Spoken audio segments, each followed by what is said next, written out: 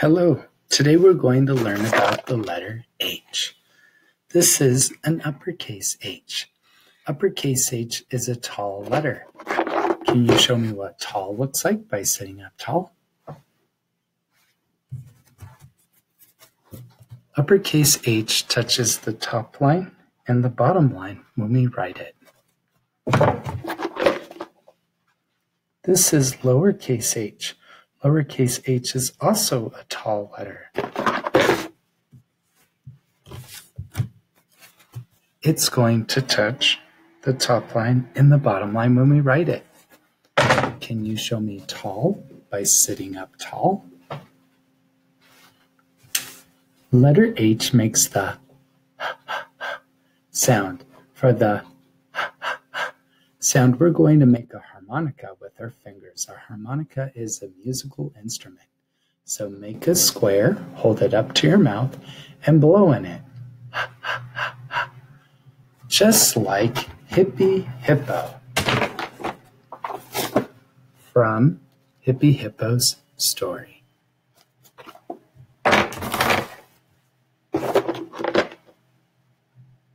Let's take a look in the letter H tub. Do you know what's inside? Think, think, think. I think it has objects that begin with the letter H and the sound. What are these? These are hangers. We hang our clothes on hangers. And what sound do you hear at the beginning of hangers?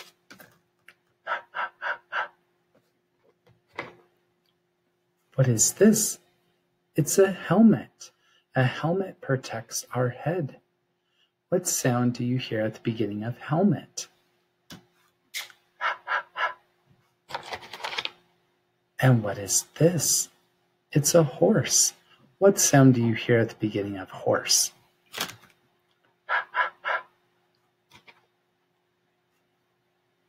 What is this? It's a house. What sound do you hear at the beginning of house?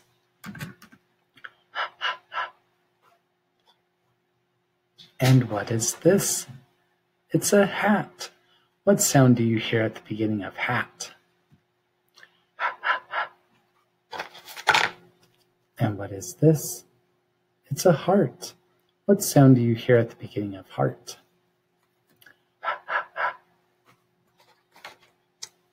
What letter is this? H. Is this an uppercase H or a lowercase h? It's an uppercase H. What sound does uppercase H make?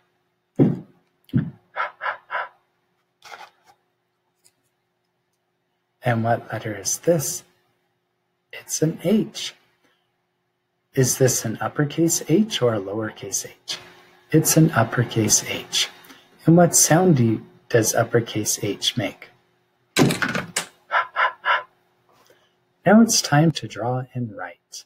I want you to think of things that begin with the sound in the letter H. They can be things from our letter tub.